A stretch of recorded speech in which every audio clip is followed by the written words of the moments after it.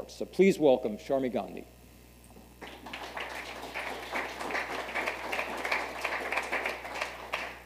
Hello, Austin. How are you guys? Good. Okay. I'm Sharmi. I'm EVP of Corporate Development at Bustle Digital Group, and I'm here to talk about M&A pre-close work for post-close success.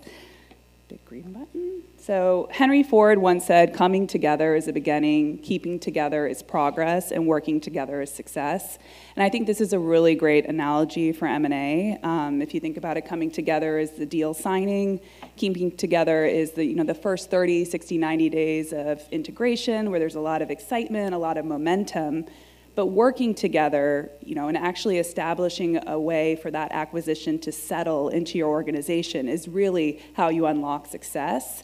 And that's what I'm here to talk about today, which I think is a lesser discussed topic. It's, you can buy a company, but can you run it successfully?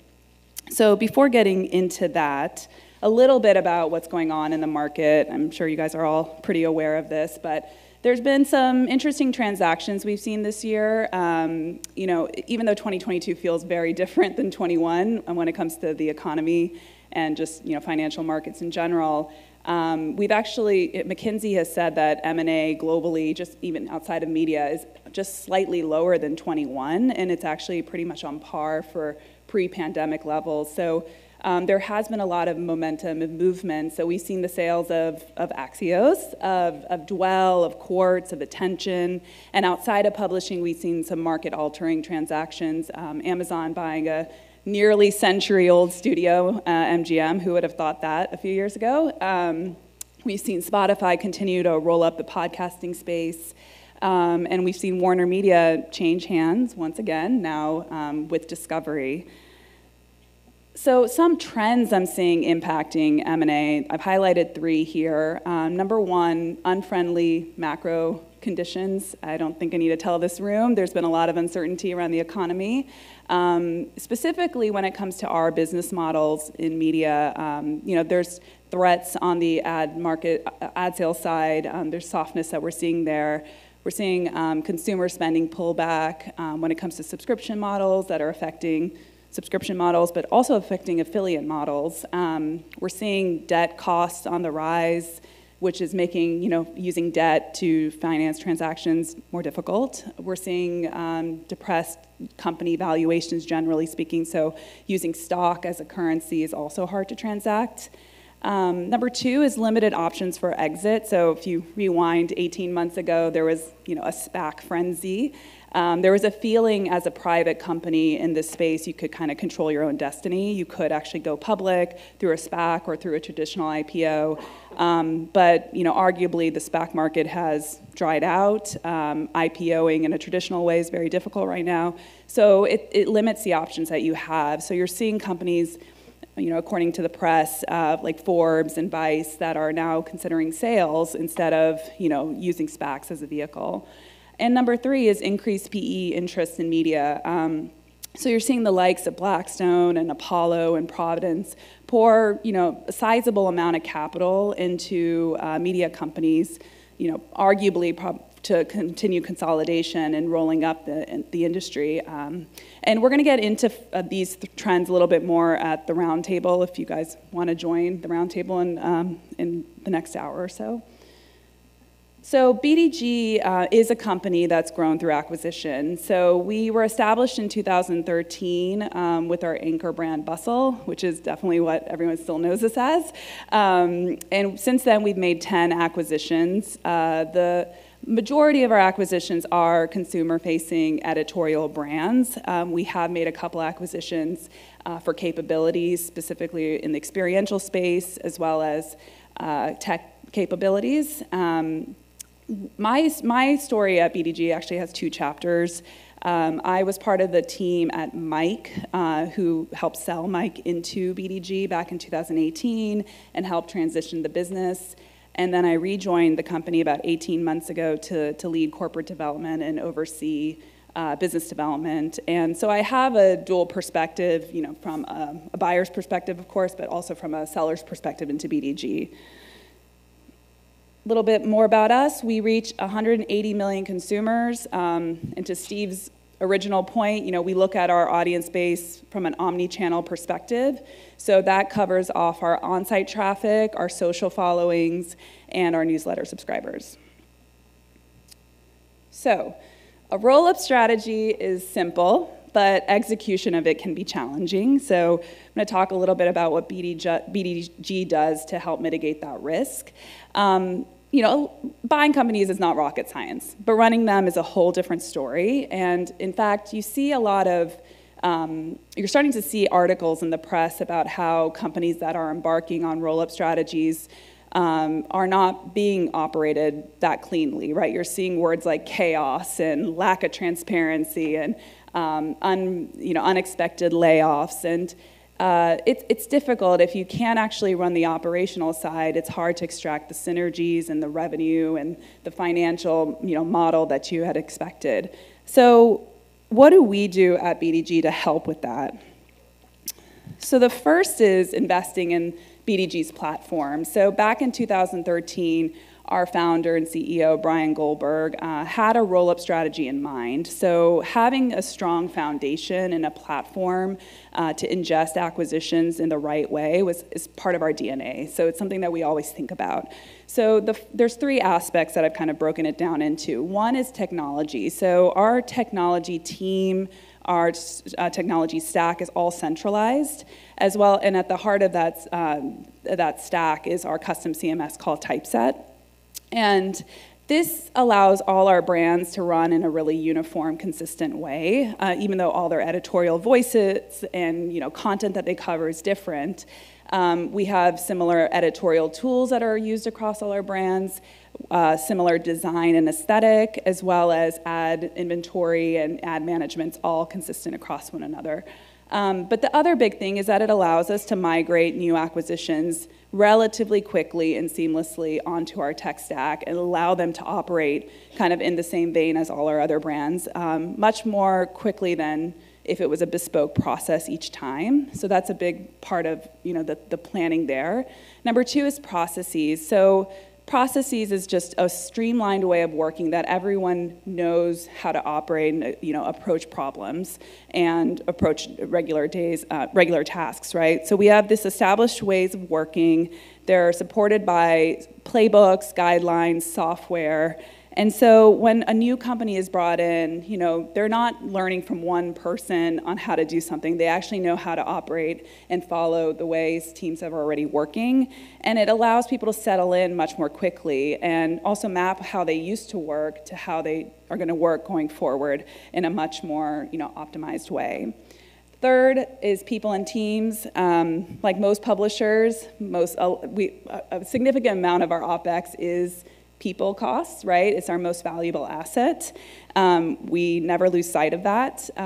We support, we invest into our centralized teams that are really responsible for taking acquisitions and running with them from day one. The most largest one is our revenue organization. But the other big piece to point out here is that we have people who have overseen a number of our acquisitions. Some people have been at BDG that have done all 10 acquisitions.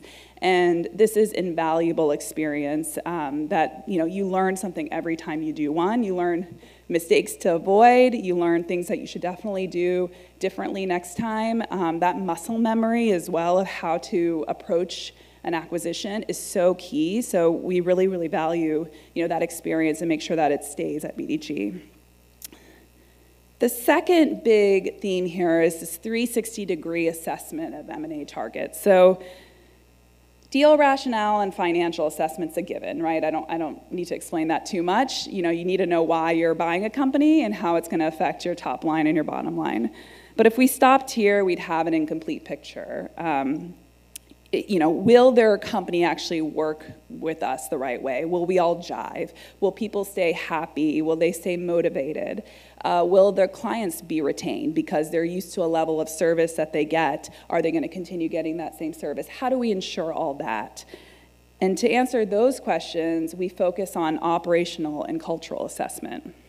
So I'm going to walk through some of the guidelines that I use to help our thinking when we were acquiring Some Spider Studios, which was an acquisition we made last year, closed late August 2021. With that acquisition, we acquired 3 brands, Scary Mommy, Fatherly, and The Dad, and it really propelled us into a leadership position within the parenting space. We also brought in major new advertiser relationships that not only run on those 3 brands, but now run across the BDG portfolio. And we brought in over 100 full-time employees. So that was a big understanding that we're going to have a cultural impact and some operational things to work out.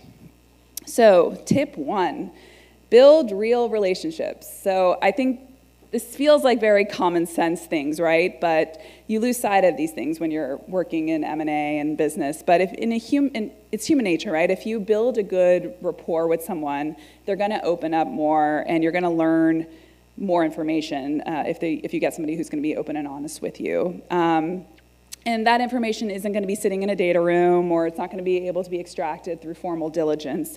But that's how you really learn how a company operates and how they actually work together. So with Some Spider, we spent a ton of time with their CEO and founder. He was practically on my speed dial, and his inner circle spent a lot of time with our executive team, and we really got that sense of how they work together, who they are, right, as people. And specifically on the revenue organizational side, it was so strong, that connection, that we had a lot of conviction around the revenue synergies that we were modeling out, right? We had conviction that we would be able to retain the clients they had, that we could service them the way they've already been serviced, and we could actually unlock a lot of the synergies that we had in our plan for this to all work. So that gave us that conviction. Number 2 is be genuinely curious. If you're good at effectively building these relationships, then you should be in a position to ask a lot of questions, and you should do so, right? And these questions aren't the what questions that you can, again, write down or find in a data room. It's really the how and the why things are working. Again, you may not get the answers, right? I'm not saying that everyone's going to be an open book, but you should ask the question. You'll probably get some information, and at least sparks the right conversation. With Some Spider, and this will be very applicable to this group, but we ended up diving really into their programmatic business, and they were doing some really smart tactics that honestly we weren't doing, and we were able to value that part of the business in a different way than I think we would have if we hadn't gotten into that level of detail with them. Number 3 is be humble. I think, again, there's a tendency as the acquirer, you're the big fish, and you know better, and that you're going to force your way of working onto people. But sometimes a target can be doing something better, and admit it, right? What processes are better than ours? How can we learn from them? So for Some Spider, we really like their top-down proactive sales approach. They called it whales. So basically the big advertisers, the Fortune 100s, the Fortune 200s that they wanted to have as part of their portfolio. We liked how they identified those whales, we liked how they incentivized sellers to capture those whales, and we liked how successful they were at doing so. So we've integrated this style, this approach into how we operate as well. Number 4 is map it out. Have a real plan, like a written, tangible, physical plan about how you're going to bring in individuals, teams, and assets into the company. And also adjust your own structure to make way. So again, on the revenue organizational side, with Some Spider, we were introducing a whole new category, right? Parenting. We had a parenting brand, but it was not large enough to stand on its own. Now we have this parenting portfolio. And so we actually took the opportunity to reorganize our entire sales team to be category focused right at that point. And we had it all settled before the company, well, right actually at close, so that we were able to put that into effect from day one when the new teams came into BDG. And it's worked really well. Number 5 is play it safe. So there's always a desire to generate cost synergies as fast as possible in M&A. I mean, there's no everybody knows that. But you never know who the glue is that's holding everything together. Who's that mid-level person on that team that's really doing a lot of the work, is that connective tissue across the organization, right? You also don't know, some of the new, experimental business areas that they've been investing in. Maybe one of them is going to be the future, right? So almost as a policy, we rather be careful when it comes to finding cost efficiencies than be quick and possibly have a big mess on our hands. So for some Spider, there was a bunch of ancillary businesses that we had less familiarity with as an organization. So AVOD channels, podcasting, that we felt we couldn't get really into before close. So we had to, basically this is actually a time when you just recognize you can't actually take a lot of action before you close. So we spent the time that we needed to with the right staff once those companies were in the door, and we weren't just looking at short-term revenue or profit impact, but more of like, what's the long-term business plan around these? And we decided to move forward with some of them. We decided to close some of them down that didn't make sense to us. But we took the time, we took that beat to make sure that we had conviction around the decision we were making. And then lastly, be mostly transparent. Obviously, you can't share everything before you, when you're making an acquisition and closing on a deal, but if you can be transparent, it's good to share some of those post-close plans with the target, especially if you're bringing in, over 100 FTEs from that organization, because the truth will come out. And if you catch people by surprise, it can, damage relationships and sour the culture. So it's really important. So in conclusion, do your homework. When you buy a house, you clearly don't want to close and then unlock the door and see a bunch of leaks everywhere, right? Same thing with M&A. You want to just be able to get as much information and go in with your eyes wide open. You're not going to know everything, of course, but at least you and your team will be focused on setting the acquisition up for long-term success. All right, that's it. Thank you, Sharmi. We have time for questions of Sharmi.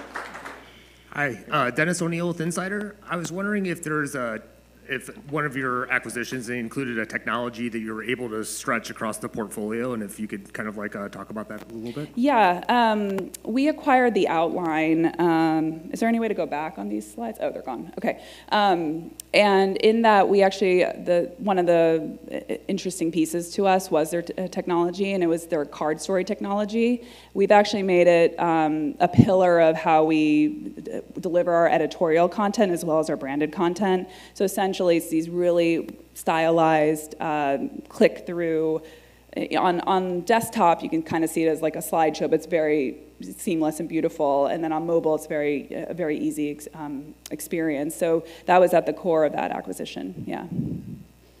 Hi, thank you for this. My name's Jacqueline Cameron, and I'm with Axios. I am interested in the deal rationale component that you shared. I'm curious if there are any trends in deal rationale that are emerging. So how are you making those decisions?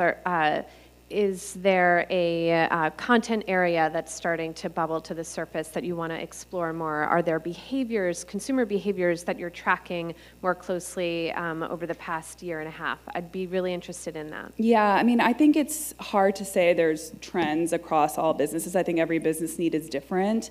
But, for us, we've always been focused on how do we deepen the audience that we have, which is primarily around the female 18 to 34 demo, but we've also thought about how do you widen that audience outside and focus more on males. I think that story is different for other companies. They might be doing the same thing. You can also use acquisitions though to get into different ways of delivering media, right? So you could be acquiring podcasting companies, video companies, other ways that you can actually reach your audiences in different platforms. And then of course there's a difference in monetization. So for us, I mentioned that we bought one company to get into experiential. That company was Flavor Pill, and experiential is now a growing part of our platform. So we believe that it's great to be a wonderful have a wonderful audience on site, but then how can we actually connect with them off site? I think for other companies, it's similar ways to differentiate your revenue stream and how how you connect with your audiences. But I think it's really different on, depending on who you are and what you already have as a starting point with your assets. Sharmi, Fabrizio from Axios as well. Congrats on the presentation. I'd be curious to get your thoughts. What best practices can you share with us when it comes to M&A in our spaces, the tech stack integration? I applaud your centralization of tech and stuff, but in practice, sometimes you find some very, varieties of Frankensteins of tech stacks out there. I'd be curious to hear your best practices there to proceed with an acquisition where you can fully integrate the acquired company into your tech stack? Well, I think some of it is easy to do quickly, and we try to get, a lot of people are using WordPress, and we try to get them over to, at least using our editorial tools and publishing the same way. When it comes to, more advertising tools that we've seen, again, it's patience, right? To see how do we unwind some of the vendors that they've been using, because we don't want to disrupt what's happening with clients. So it's always like, let's phase these things in at the appropriate time. But I think it's really about how do you isolate what you can do quickly versus what you have to take time doing, and take a beat on so that you don't. Because as I was talking to somebody earlier, with M&A, you don't have, 3 to 6 months of a pause, right? You're still a live company that has to deliver value. So it's always those decisions of how do you make sure that you never affect any, you never, I guess, threaten the revenue that you're getting from that company, and make sure that you make the decisions that you need to do at the right time. Yeah. Sharmi is going to be leading the roundtable at the end of the morning on this very topic. Sharmi, that was great. Thank you so much. Yeah, of course. Thanks, guys.